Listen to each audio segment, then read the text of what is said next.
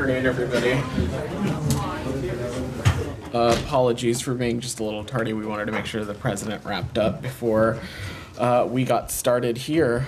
I see Matt's notebook, but no Matt. So in that, why don't we start with Daphne? Why don't you kick us off? Thank you. If we could start with Ukraine. Sure. Lincoln was due to meet Yermak today. What was discussed in the meeting?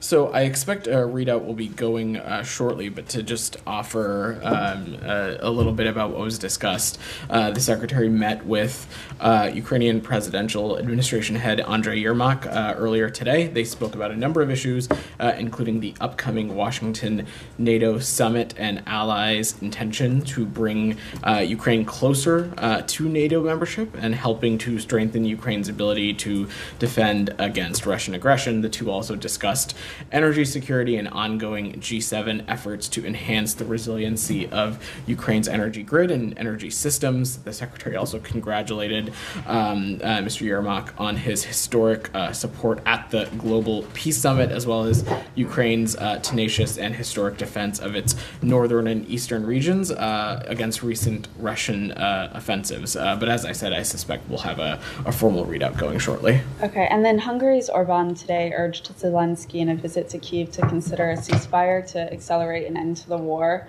This comes just before the NATO summit next week. Are you concerned that this shows a divide in NATO?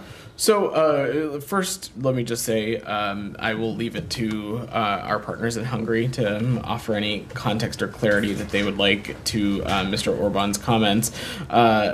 We and the NATO alliance have been clear that there really is only one solution here, and that is the Russian Federation simply leaving Ukrainian territory. We have long felt that this is, again, just another example of Russia being the aggressor, infringing on Ukrainian territorial integrity and sovereignty, throwing the UN Charter by the wayside. Which is a different stance than what Orban seems to be laying out there. So are you concerned that this shows division? So again, I will leave it to respective countries to speak to their own policies, but we have been clear with partners and allies across the board that any country that has influence or has a role to play should play every effort in ensuring that Russia withdraws from Ukraine totally.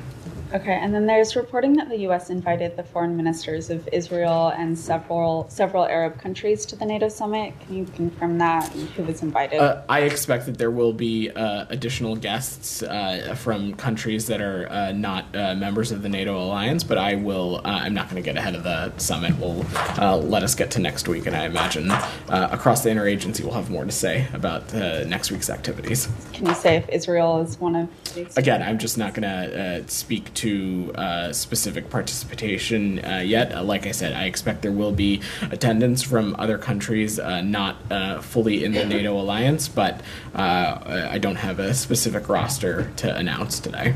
Thank you. Matt, coming back to you. Yeah, let the record show I was actually here. I know. I said. And then we were told you were going to be late, so I went and make a quick phone call. I was just waiting for our president to wrap up. Yes, and then you denigrated me by saying I wasn't here. All I said was that your notebook was here and you were not.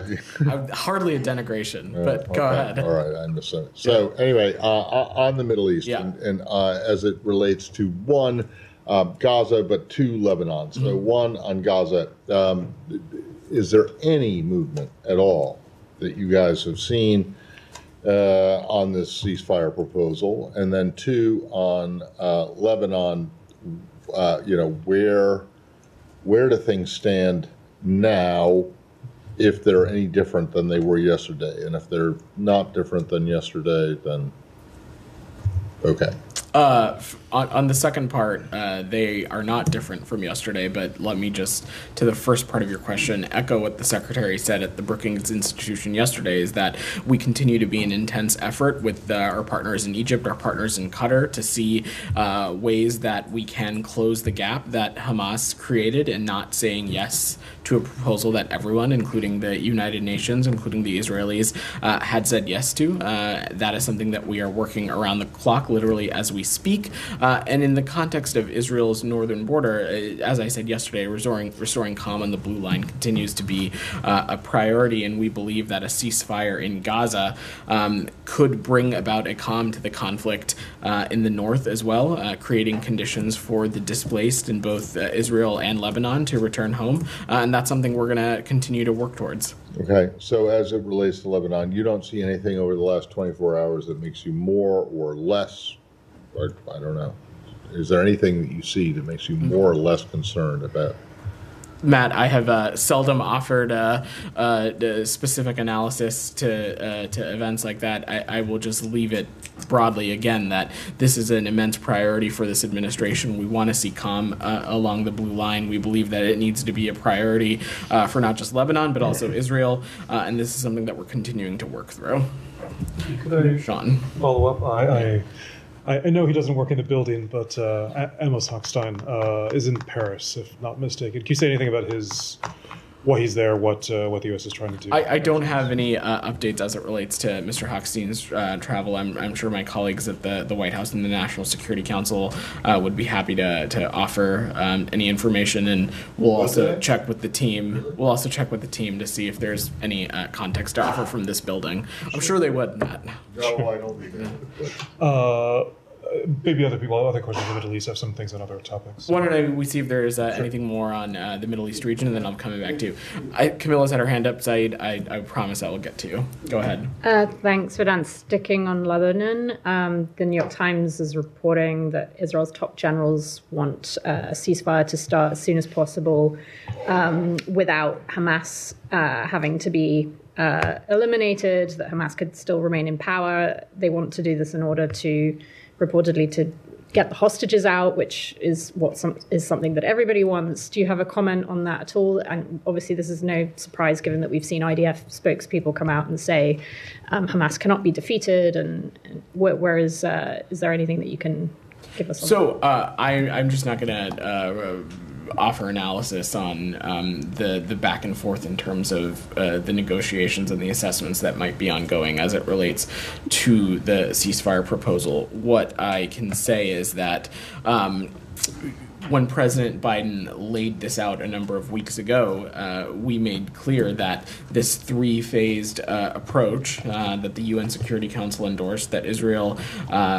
supported, is ultimately the best way to end the violence in Gaza and ultimately end the conflict. We believe that it is the best path to ensuring all the remaining hostages can be released. We think it's the best path to ensuring that humanitarian aid is able to get into Gaza. And so ultimately, Hamas has a choice here, and they have the opportunity to alleviate some of the suffering of the Palestinian people. And so I would echo what I said yesterday, is that the time for haggling is over and that there's a proposal that's on the table. So that main goal of getting a ceasefire does not require immediate defeat of Hamas. We have been pretty clear also that we do not want to see Hamas in charge of Gaza anymore. The secretary was clear about this at the Brookings Institution yesterday, and beyond that, it's something that he laid out last fall when talking about certain principles that the United States views as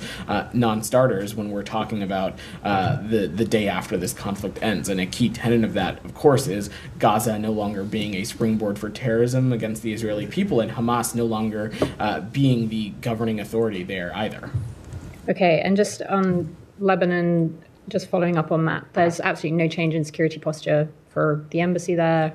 Anything? I have no updates to offer. I will just use this opportunity to echo, because you all know how much I love travel advisory warnings, that the travel advisory warning for the entire country of Lebanon continues to be at a level 3 at reconsider travel, and specifically the regions of the border bordering Israel, as well as the borders in the north bordering Syria, are at a level 4 of do not travel.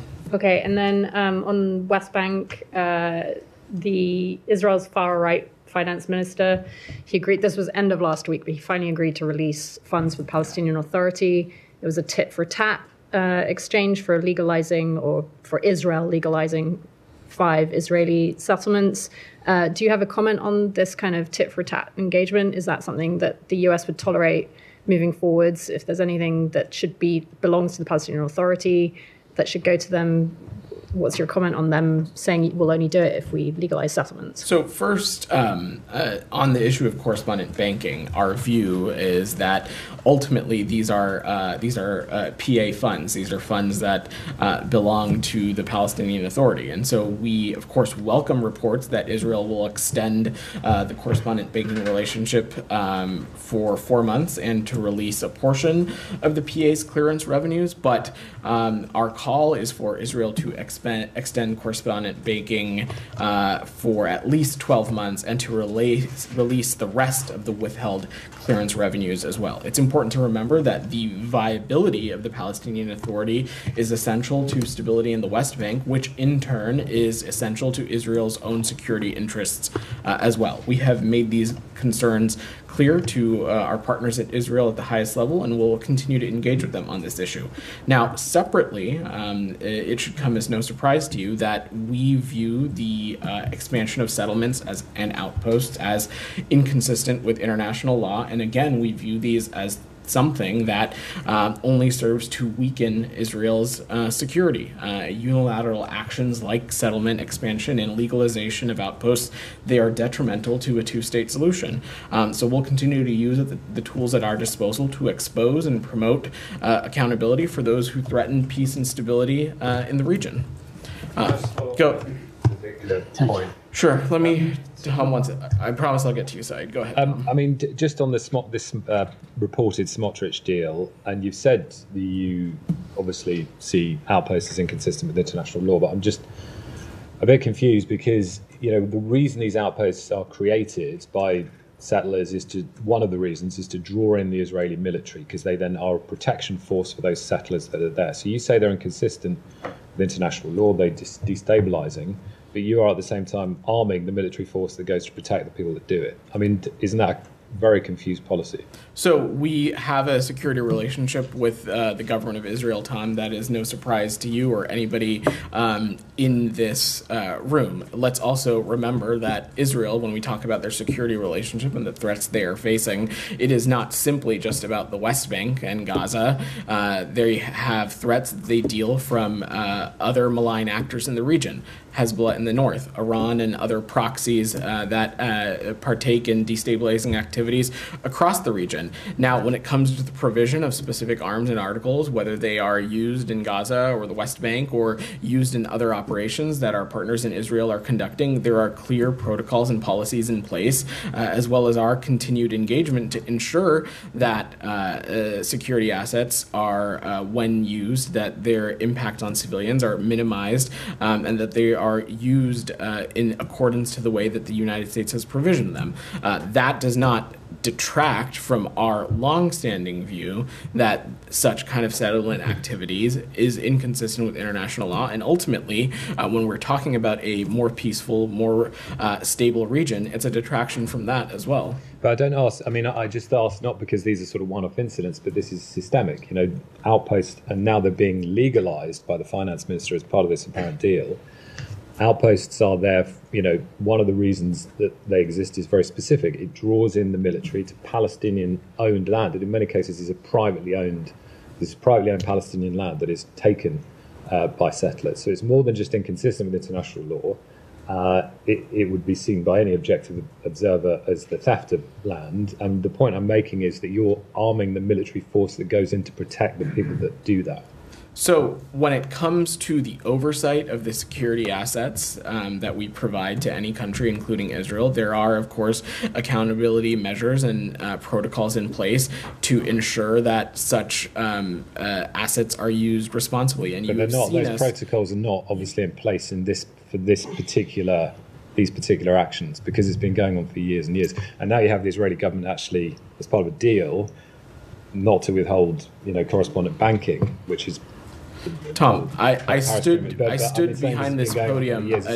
These are not individual incidents. This is something that. Tom, I stood behind this podium a number of months ago to talk about how this administration used the Leahy Law to look into the use of American security assets in particular units that may or may not have been operating in the West Bank. So I don't want to get into a back and forth on the specific provision of arms because that's a level of technical detail that we're just not in a place to get to. What I can say and reiterate again is that our security relationship with Israel is robust. It is far greater than just the West Bank and Gaza, that there are real legitimate threats that Israel faces in the region.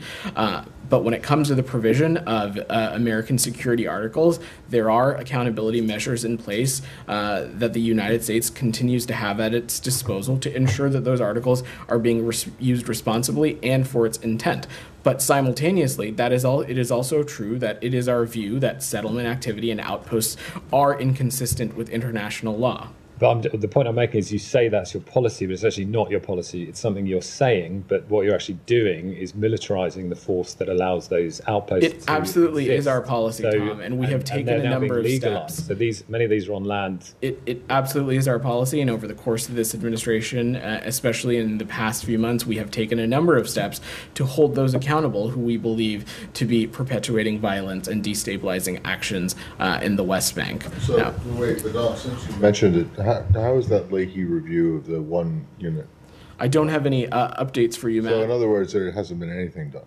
That's not true. That's not true at all. That's not true? When I stood behind this podium and They talked about it, haven't been given a clean bill of health or given, given that particular red unit, notice or that whatever particular unit, it continues to be under review. But on that same day, how long has Matt, that been please under don't review interrupt now? me. But That same day, I also talked about a number of other units in which, consistent with the memorandum of understanding that we have with Israel, we worked to identify issues and remediate and rectify those problems, so the security relationship with those particular units could persist. The point that I'm making is that we have levers at our disposal. Okay. How long has it been since that's been under review? Yeah? That one unit? It would have been a number of weeks, and I don't have any updates for you. A number of weeks? Well, that could be like 52. That could be 100. It was not 52. I believe no, we I know, last talked but it's about more this. than a month. Sure. I don't have any updates for you. The point that I'm making, Matt, is that... So where's the accountability then? We have a number of tools at our disposal, and you have seen this administration utilize them when it comes to the government what of have Israel. you utilized? What tool have you utilized so far, other than the 2,000-pound bombs, the suspension? We're talking about how we used Leahy vetting, but beyond that, there continue to be other processes. You haven't used Leahy vetting. You haven't suspended because anything. Consistent with Leahy vetting is identifying paths to remediation and rectifying that problem. What other accountability measures have you used, other than the one small shipment of weapons that has been held up? Matt, what I said was that there are levers at our disposal, and we have spent a number of times talking about them. The Churg process is an example. The Leahy process, the Churg. Yes, don't act confused. We have talked about the Churg process a number of times. And the Leahy process. The Leahy process has resulted in what? Matt, so far. The point of the Leahy process, and consistent with our memorandum of understanding. What has been the result of that so far? Consistent with the memorandum of understanding that we have with Israel, we had worked to rectify and remediate those problems. The point to Tom's question was that we have tools at our disposal for the responsible use of their security assets. That does not detract from our long-held belief that settlements and outpost activity are inconsistent with international law. I think, Vedant, the problem is that what he's raising and what a lot of other people are raising is that, yes, you do have these levers, but you're not using them. We're also not going to speak to active and ongoing deliberative processes from up here. Saeed, go ahead. Thank you. Before I go to Gaza, I just want to follow up on the West Bank to Tom's question on the settlement. Is there any evidence, do you have any evidence that the Israelis listen to what you say, your expression of displeasure with the settlement and so on, let alone heed your warnings and so on this settlement? Has there been a shred of evidence over the past so many months you've spoken against the settlement and the spirit of settlement. Do you have any evidence that they actually said, okay, now we better stop because the United States is getting angry? I'm not going to speak to private diplomatic conversations, Saeed, but over the course of this conflict, when we have raised things with our partners in Israel, they have heeded our feedback, and I'm not going to parse it more specifically than that. But this is actually, I mean, that's a physical thing that you can point to. Has there been any sort of, tearing down a settlement, backing off plans to increase housing, by so many folds and so on? Has there been any evidence as a result of your warning time and time again and telling them that this is a violation of international law? I'm not going to speak to our diplomatic conversations more specifically, but it's our hope that Israel is also interested in preserving and maintaining its own security in the region, and that's why we have been so clear that such kind of activities are not just inconsistent with international law, but a detraction from Israel's security as well. On Gaza, I wanted to ask a couple of questions.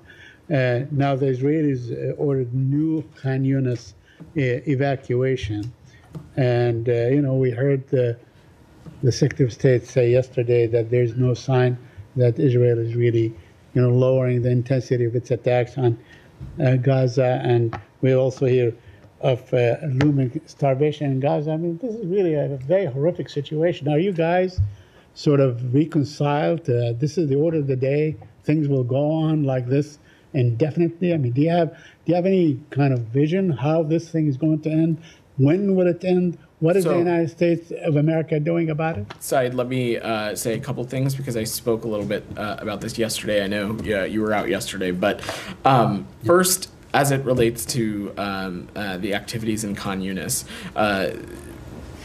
our viewpoint continues to be that any kind of forced displacement or forced relocation of Palestinians, of course, would be inconsistent with what the United States wants for the region and inconsistent with the principles that the Secretary laid out. That being said, it is, of course, Israel and the IDF has a right to defend itself from terrorism in accordance with international law. And as it is conducting these operations, it is fully appropriate for them to warn and encourage evacuation of civilians from potential areas where they may or may not be conducting operations. But specifically in Khan Yunis, we have seen Hamas moving back into areas previously cleared by the Israeli military. And yet just yesterday, we understand that Hamas fired 20 rockets at Israel from the East Khan Yunis region yesterday. Of course, how these operations are conducted matters, and Israel needs to take every feasible precaution to protect civilians in their operation. But more importantly, Saeed, to your point about when will this end and when will this conflict end, let's not forget, and I think too often in this room we tend to find ourselves forgetting that just a number of weeks ago, the president laid out the tenets of a ceasefire proposal that would bring the hostages home, that would allow for an influx of humanitarian aid, that would put us on a path to diplomacy for the region, to get us to a region that is more integrated, more secure, and more stable. And at every turn, what we have seen happen is Hamas has moved the goalposts, it has changed the parameters, it has come back asking for different things, even though it had previously approved various iterations of this proposal before. Let's not forget that this is a proposal that Israel had accepted, that the United Nations had accepted, that partners in the Arab world had accepted, and that, of course, as I said, it's something that the United States was pushing for as well. So if there's an interest in seeing this conflict end, if there's an interest in bringing about some sort of relief for the Palestinian people, the solution is quite simple. Hamas can stop haggling, and they could accept the ceasefire proposal that has been on the table. But can you tell us that with certainty that Israel accepts this? Israel itself have we heard the Prime Minister of Israel say? Israel itself said that it accepted the proposal that the president laid out. Did the Prime Minister say that himself? They did. Did he say that I accept this proposal as submitted and approved at the Security Council at the United Nations? Saeed, I'm happy to help you look at Google after this and look up who in the Israeli government did or did not say things as it relates to the proposal. One last question. I just want to be very clear that this is a proposal that Israel itself has said that they supported. All right. Go ahead. Let me ask you one last question on wounded Palestinians telling the BBC more wounded Palestinians, telling the BBC that they have been held as human shields and so on. Are you aware of these reports, and do you have any comment on that? Sorry, could you be a little bit more specific about what you're referring to? Well, there were reports by the BBC that more Palestinians, I mean, we saw this, I guess, 10 days ago and so on, when the Israelis strapped a wounded Palestinian in the front of a Jeep. Now, it seems that this is basically was used time and time and time again. I was wondering if you are aware of these reports and if you have any comments. So on those specific reports, Said, we have seen those disturbing reports in the video.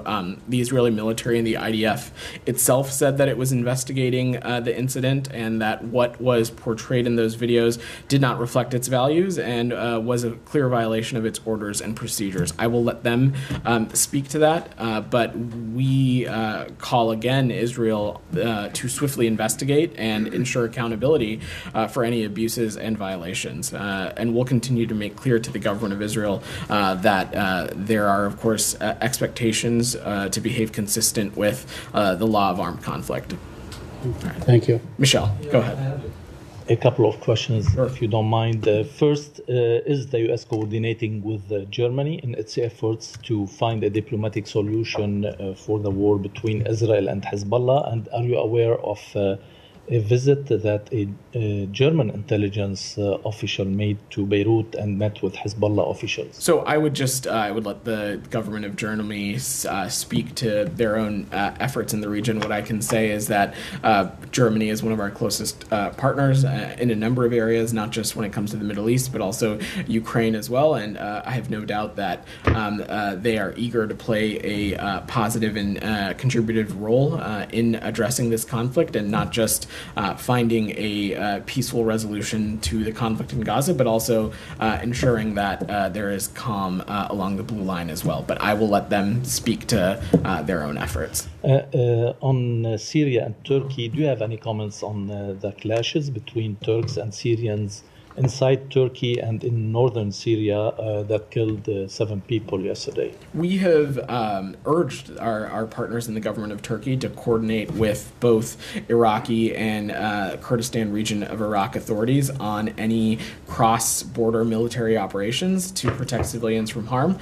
We certainly recognize the ongoing threat posed by the PKK, but we also urge the Turkish government to respect Iraqi sovereignty and to coordinate these kinds of military operations. But the clashes weren't about the PKK, because Syrians in Turkey got attacked by Turks, and they demonstrated yesterday in northern Syria and attacked Turkish troops who are based in northern Syria. I'm happy to look a little bit more specifically into this incident, Michelle, but I would just say unequivocally that in any kind of activity or operation, that efforts need to be made to protect civilians. And do you support a meeting or a reconciliation between Syria and Turkey, especially that officials from the two countries will meet soon in Iraq? So I've seen those reports, Michelle, and our position has been clear. We will not normalize relations with the Assad regime absent authentic progress toward a political solution to the underlying conflict. We've been clear with regional partners, including Turkey, that engaging with the Syrian regime, that credible steps to improve the humanitarian condition, human rights, and the security situation for all Syrians needs to be at the focus for these kinds of engagements. And we've also stressed with regional partners that the Syrian regime needs to cooperate in the political process that is laid out in UN Security Council Resolution 2254. My last question on Iran. Iran is expediting its nuclear program, and they are more open now about declaring that they need the nuclear bomb based on the last round of missiles with Israel. What's your comment on that?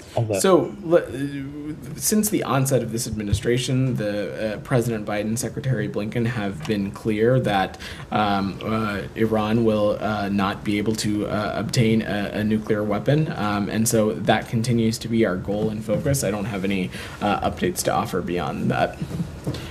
Sean? Switch topics to... Can I just see if there's anything else on the region before I come back to Sean? Go ahead, DR. Just going back to the cross-border operation in Turkey. Is that something that you're concerned about, this operation? Because Turkey has set up the checkpoints in Kurdistan region, and they are taking IDs from the civilians people there. And this is a big concern for the people living in that region. Is this something Look, in any region of the world, when we see civilians placed in risk, it is, of course, something of concern to us. That's why we're making sure to engage closely with our partners in Turkey to make clear that when such kind of strikes are being undertaken, that they need to be coordinated with authorities in the Kurdistan region as well as Iraq. However, there are, as I said, legitimate concerns from the PKK, and we understand those, but we continue to call for greater coordination to ensure that civilians are protected from harm.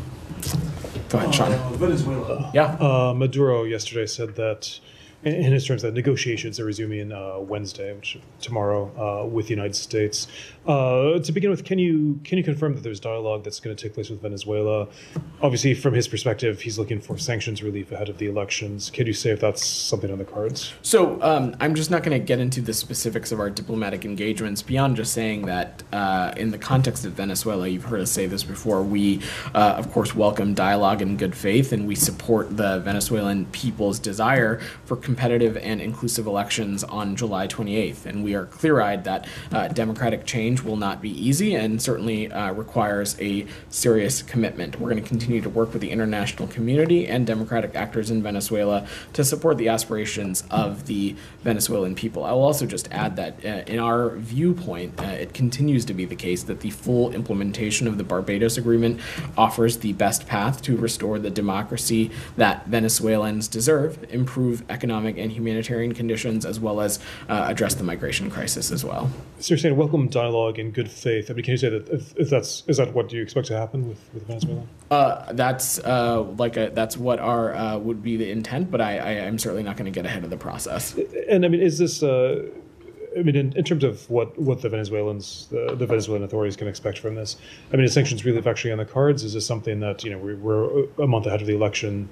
Is this something that could be on the cards in the coming month? Well, I'm certainly not going to try and get into the head of Mr. Maduro. I try to stay out of the minds of other world officials. But look, you heard me say this, that the full implementation of the Barbados Agreement we think is the best path to restore democracy that Venezuelans deserve. It's also the best path to improve economic and humanitarian conditions and address the migration crisis. So this is something that we'll continue to focus on. We will engage in dialogue with a broad range of Venezuelan actors. And just finally, I mean, you said that they're the broad range, but how does this relate to the democratic opposition in Venezuela? I mean, are they going to be part of this conversation at all? So we continue engaging with the democratic actors in Venezuela continues to be a part of our engagement as well. And as you know, we engage with a broad dialogue and a broad range of voices in Venezuela, and that is going to continue to be the case. We'll maintain regular and ongoing engagement with the representatives of the democratic opposition and our diplomatic partners as well. Okay, just two separate topics, if you don't mind. Staying in the region, Cuba. Did you see the CSIS report on espionage allegedly by China being wrapped up in Cuba? The Cuban government isn't very happy about this. Do you have anything to say about whether this is something that the United States is also seeing, if it's seeing a greater risk of espionage? So I'm not going to comment on or confirm or get into the specifics of that report, but what I can say is that we remain confident that the United States is going to be able to meet our security commitments at home and in the region. We talked about this a little bit a year ago. PRC activities in Cuba have been going on for decades, and the PRC, we know that the PRC is going to keep trying to enhance its presence in Cuba, and the United States is going to keep working to disrupt it. And this is a space that we are closely monitoring, and we'll take appropriate steps to counter it when necessary. To disrupt it, that by what means? Again, I'm not gonna get specific on that from here, but we this is something we're continuing to monitor, and we'll take steps to counter it should we need to. And just briefly, I mean, this might be an obvious question to U.S. government officials, but what is the risk of Chinese operations there? I mean, the United States obviously has espionage as surveillance operations around the world. Is there a specific threat that you see from a Chinese presence in Cuba? Obviously, we certainly would not want a country like the PRC conducting such an operation in such a region that has proximity to the United States. I'm not going to speak to it more specifically than that. And this is something, like I said, that we'll continue to monitor and work to disrupt as well. If you don't mind, do you want to follow on that? I just had one quick question on that. Yeah. Is there can you share with us that the actions that the U.S. government has taken to date have been effective in disrupting any of that Chinese activity in Cuba? I just wouldn't speak to something like that from up here, given security and intelligence concerns. But the report what I can out say shows is expanding spying facilities there in Cuba. So it raises questions about how effective you guys have been. So what I can say, and what I said at the onset of Sean's question, is that we continue to be confident in our ability to meet our security commitments and responsibilities both here at home and in the region. This is a space that we're continuing to monitor and watch, and we will take appropriate steps to counter it. The PRC has long been trying to enhance their presence in Cuba, and we are continuing to work to disrupt it. But I'm not going to speak more specifically to the issue than that. Gita, go ahead. Thank you.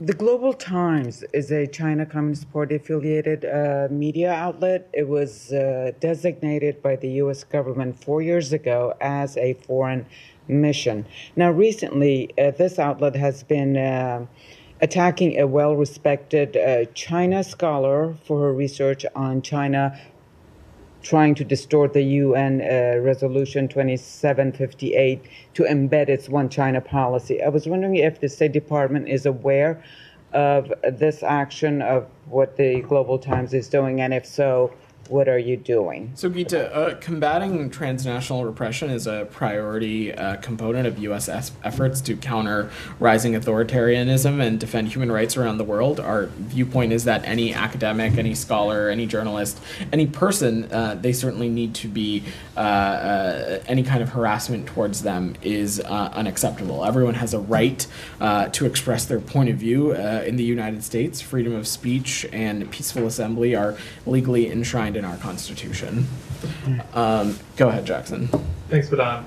The German newspaper Bild reported Israel could invade Lebanon this month. Will Israel forewarn the U.S. of such action? Do renewed travel warnings for Americans to avoid Lebanon have anything to do with the impending Israeli operation in Lebanon? So on travel warnings, we regularly update and assess those based on situations on the ground. We have a responsibility to inform American citizens, and we'll continue to do so as circumstances on the ground change. I spoke a little bit this to Camilla's question. The travel warning for Lebanon as a whole continues to be a level 3, with level 4 specifically for southern Lebanon and the border near Syria as well.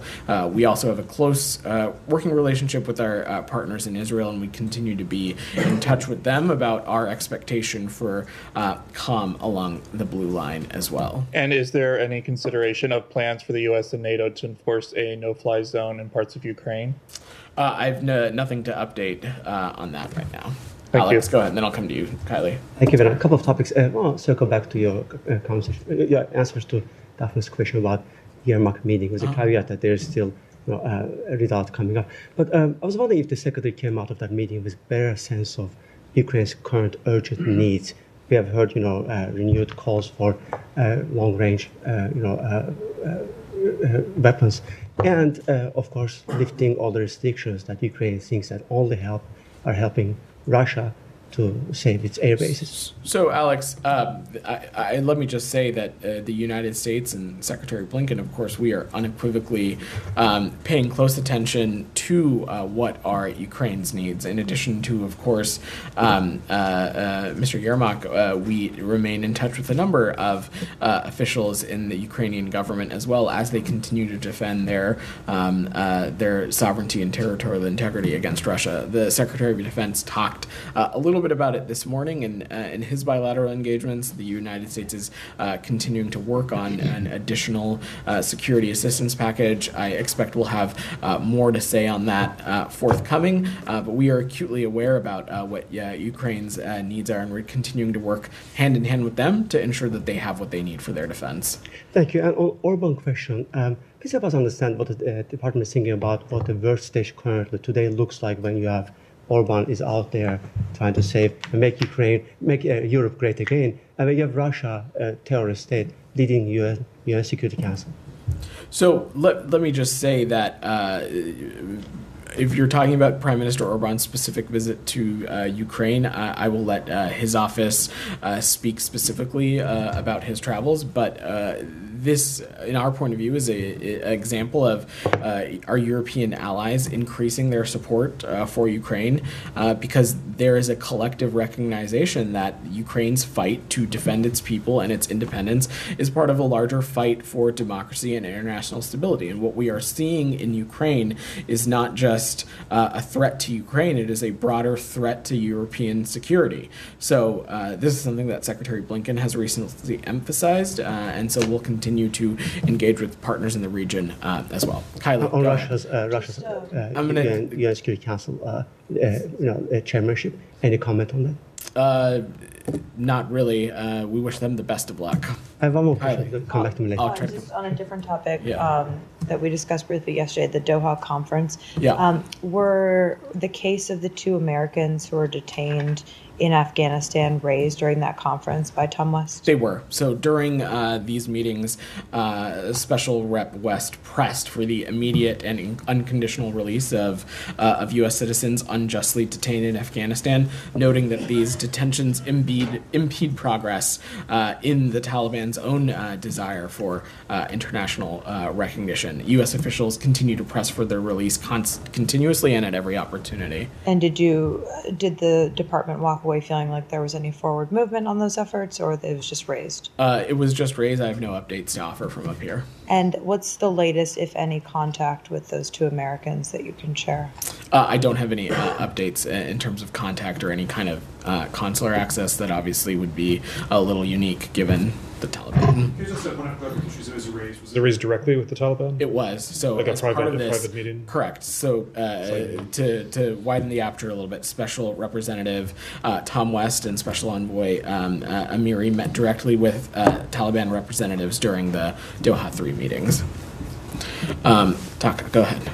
Chinese presidency is visiting Kazakhstan now.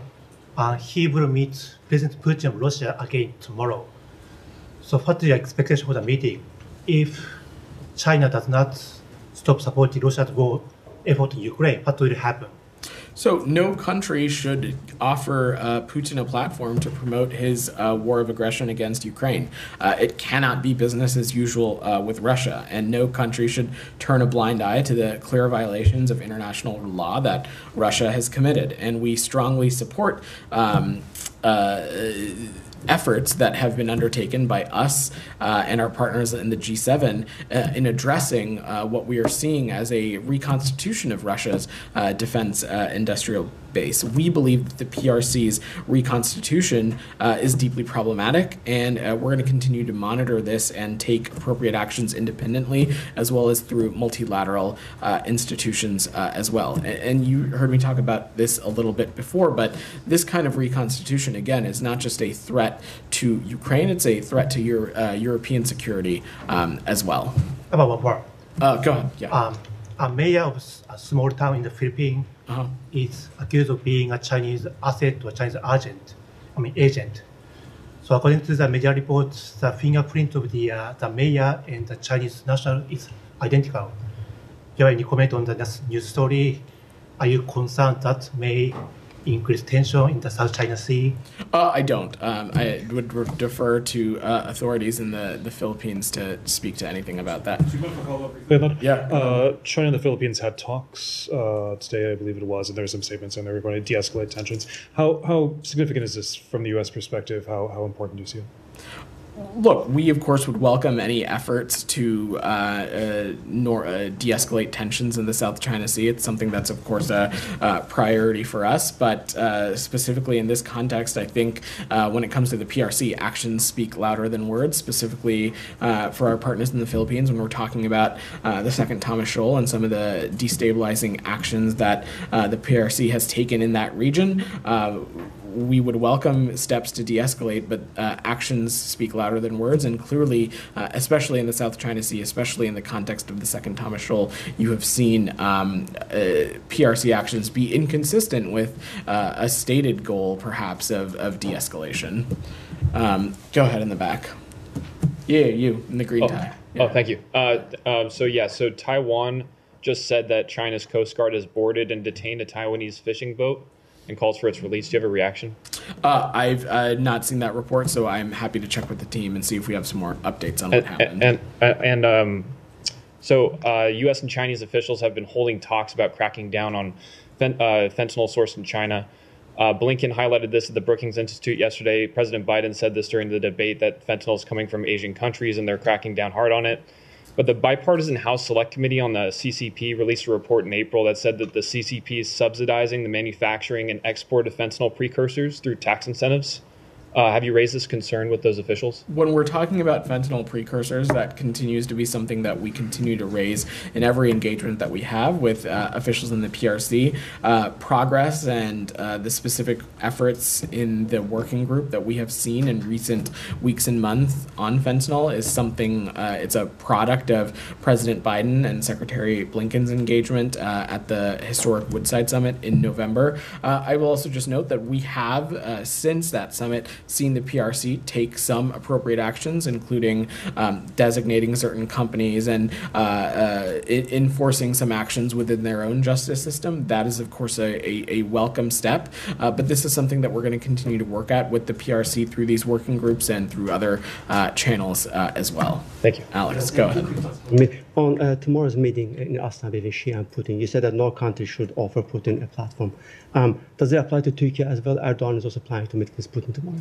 In any country, this is something that we stress with all of our partners. We continue to ask all of our partners that they should support efforts to realize an enduring and just peace for Ukraine, and for those that have influence or a relationship with Russia, to urge them to withdraw troops from Ukraine's sovereign territory.